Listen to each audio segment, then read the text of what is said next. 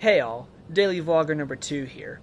It's not every day you get to meet Cee Lo Green and have a discussion with him one-on-one. I should know, because I've never actually met Cee Lo Green, but I know if I did, I'd like to open a door to a room and find him shaking his big old belly at me, and then we'd sit down and talk about how successful his music career is, and then when we finished speaking, I would give him a French kiss on the cheek. Not a French kiss, but a kiss on the cheek like they would do in France because it's good manners, and I would give him a hug like a bear would because I'm almost certain he's part bear, and then I would leave, and it would probably be the greatest day of my life. So go ahead and like this video if you, as much as I do, would like to rub his smooth dome, and comment down below what your favorite salad dressing is. As always, subscribe for more vlogs, and I'll see you in the next one.